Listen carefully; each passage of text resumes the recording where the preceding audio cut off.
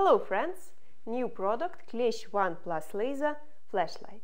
In this review I will tell you about its features, characteristics, in particular weight, size, illumination characteristics. I will answer a popular question: why do we state luxes, not lumens, in our manuals? I will give a detailed explanation. Also I will show what is in the kit and how to switch between modes. Klesch-1 плюс ЛЦУ, расстояние 12 метров. My name is Anastasia. The main feature of this device is that the laser model is hidden inside the reflector. So, for example, in Klesch 2PS plus laser flashlight there is a separate model. In this one it is hidden inside, that's why the size is lowered. And that's good. So it is made in 3 modifications depending on the color of laser. Klesch-1 plus laser red, visible flashlight, visible red laser. Klesch-1 plus laser green, visible flashlight, visible green laser. And finally an infrared modification, infrared laser, infrared flashlight to work with a night vision device. All 3 modifications have same kit. So I will explain on an example of Klesch-1 plus laser green. All other modifications have the same things in the kit. So the kit includes the manual in Russian and in English and an aluminum cylinder with everything else. So let's see what's inside. The kit includes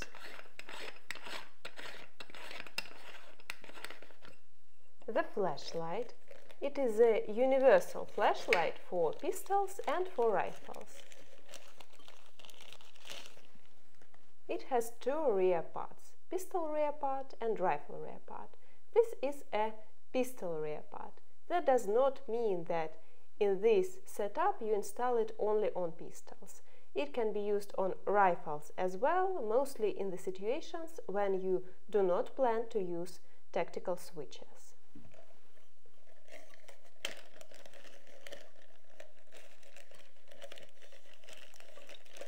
This is the rifle rear part. It has a connector to connect a tactical switch, and to replace them you unscrew 2 screws and replace them. The battery is replaced the same way. The device uses 2 batteries CR123. Tactical switch KV-D1P, new generation switch from the D line. It has a safety lock and it can be installed directly both on Picatinny rail and on basis rail. For Picatinny rail there is an adapter in the kit, looks like this, and for basis rail there are 2 mounts, plate mount and oval mount.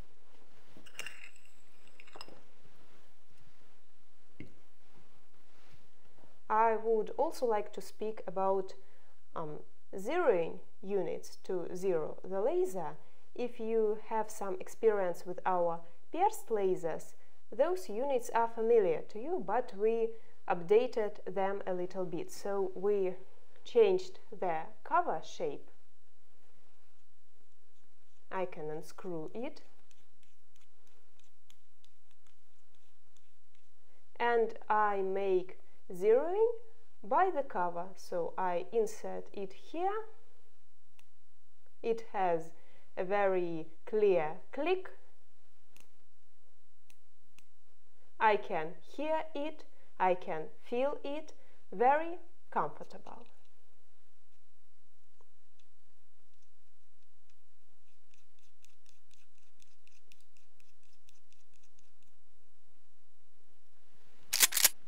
Let's move to illumination characteristics. What does the manual say?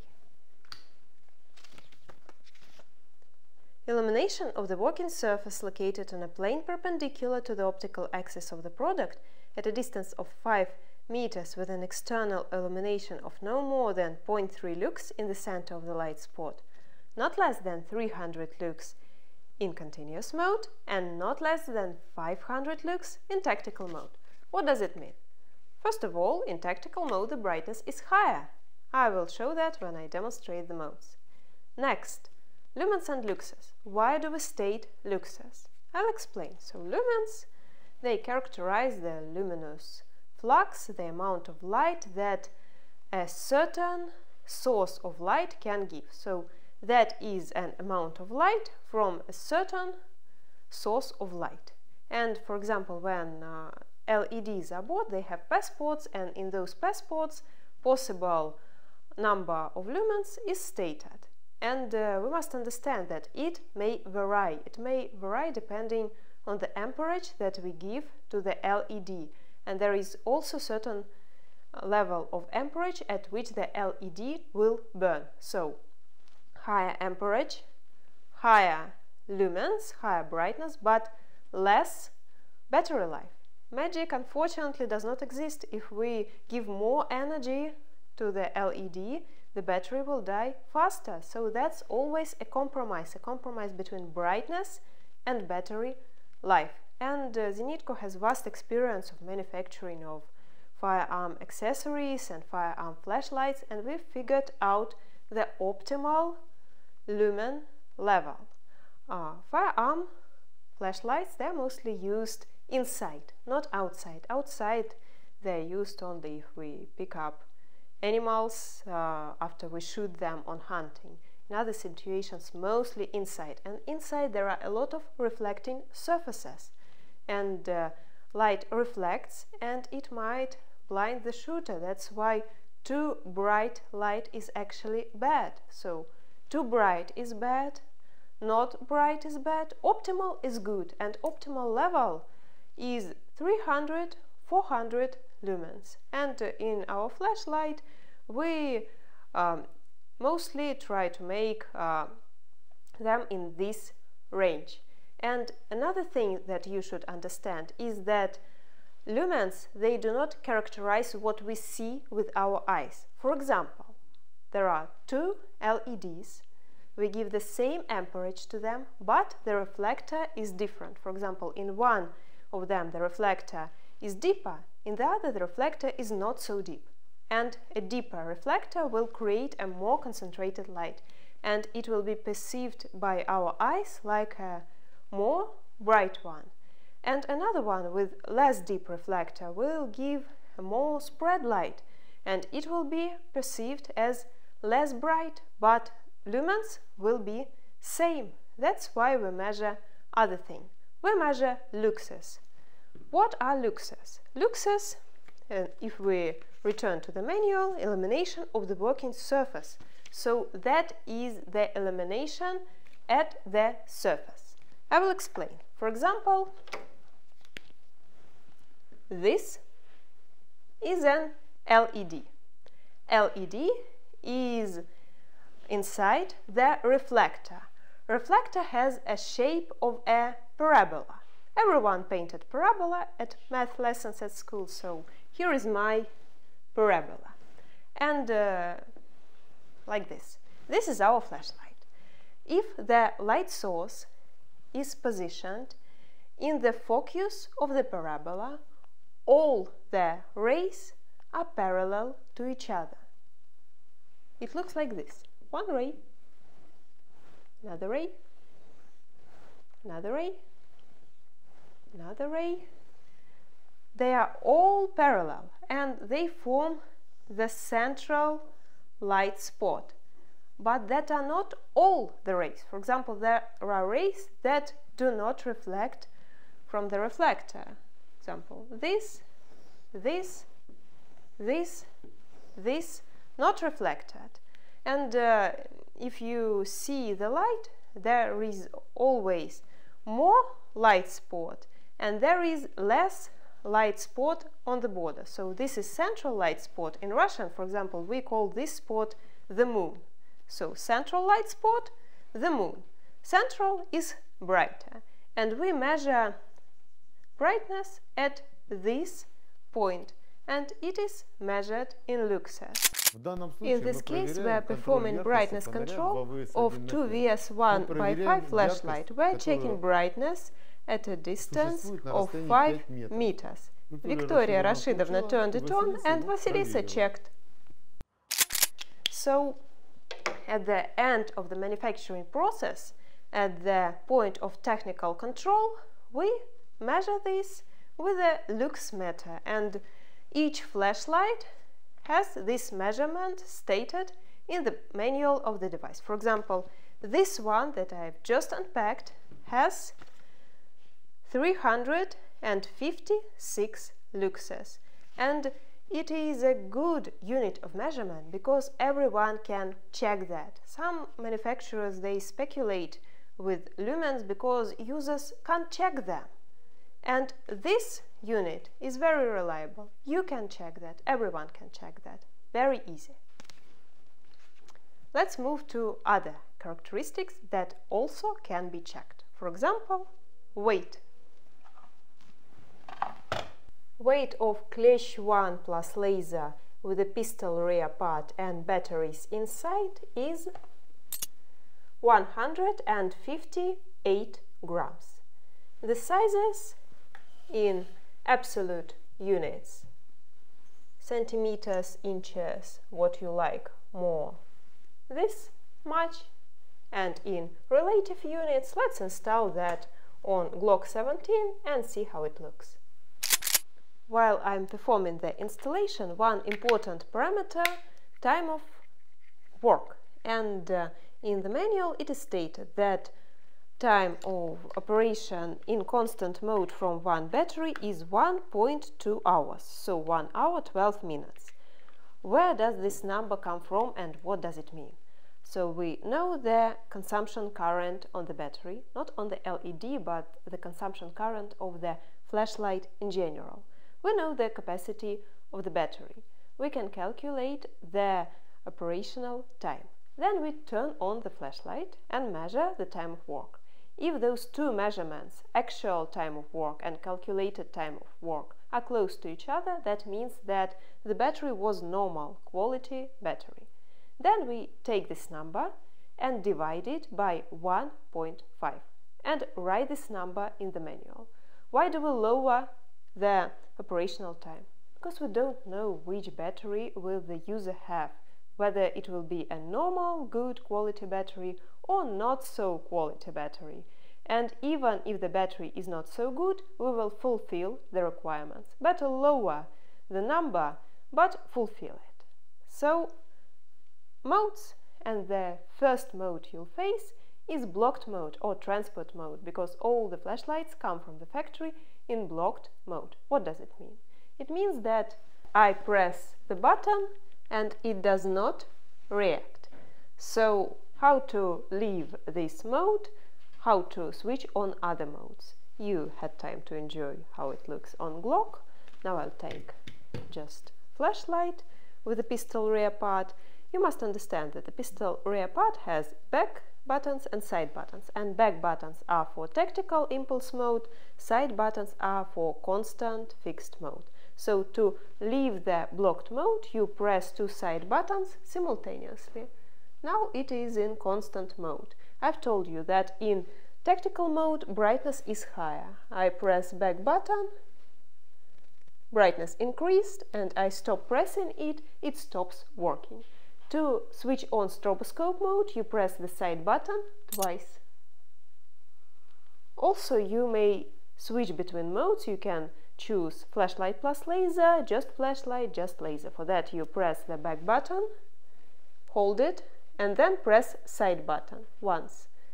Flashlight, once again laser. For example, I stop pressing back button, the mode is saved, so I turn it on again, it stays in this mode. Now let's put on another rear part and I will explain the modes on it. Loosen the screws on the rear part. Put on the rifle rear part. Tighten the screws.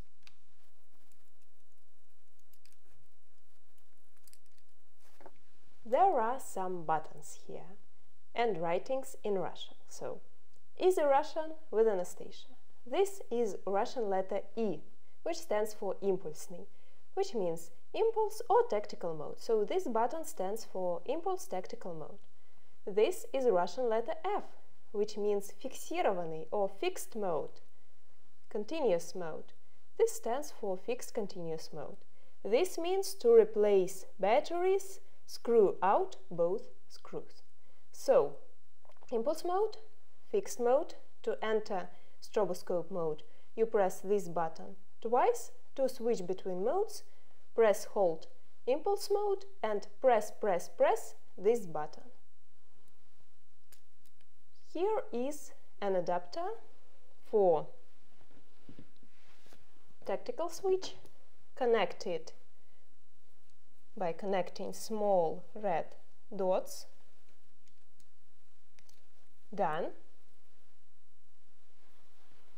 This flashlight is compatible with all switches from D-line, so those switches that start with KVD, and it includes KVD3/2P, a tactical switch that can control two devices simultaneously. So, this switch KVD1P from the kit has a safety lock. If I turn on safety, it is blocked, both the switch and buttons on the body. I've told you that if you install the pistol rear part and hold simultaneously two buttons of fixed mode, it enters transport mode. Here on this rear part, we have only one button of fixed mode. How to enter transport mode? With the safety lock. So now it is locked. I disconnect the switch, I press buttons and it stays locked. To unlock it, connect the switch back and disable safety. Now it is unlocked. Now I install it on the rifle. The tactical switch can be installed both on bases and on Picatinny rails. So for Picatinny rail it has an adapter in the kit, and for basis rail there are two mounts in the kit, and also there is a third way of installation. I will show it now.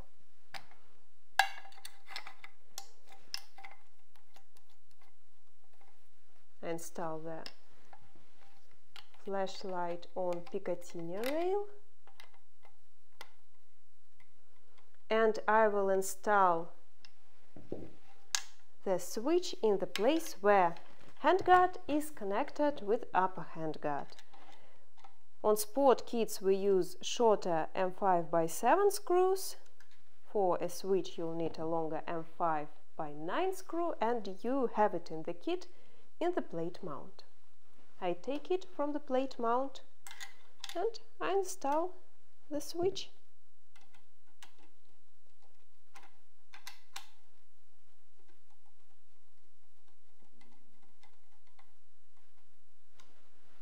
Done. You can fix the wires by FP3 wire holders. So FP3 wire holders are for basis rail, and for Picatinny rail there are FP1 and FP2 wire holders. One more new product that I would like to announce. So if you are familiar with our products, you know that Klesch-1 flashlight has a modification, Klesch-1S, wall of light. So Klesch-1 has focused light, Klesch-1S has a wall of light, so very wide light without a reflector. For this flashlight there is an analog, Klesch-1S plus laser. I will demonstrate the difference now. So my colleague on his Saiga 9 has Klesch-1 plus laser flashlight, and I have Klesch-1S plus laser flashlight on my pistol. They are used for different purposes, and the choice of flashlight depends on your purposes. Our flashlights can be ordered in partner stores. See the list of official partners on en.zenitco.ru in partners section. If you like the video, press like button. If you have any questions left, please write them in comment section. subscribe to our channel, press bell button, and there are a lot of new videos to come, so see you in next videos. Goodbye!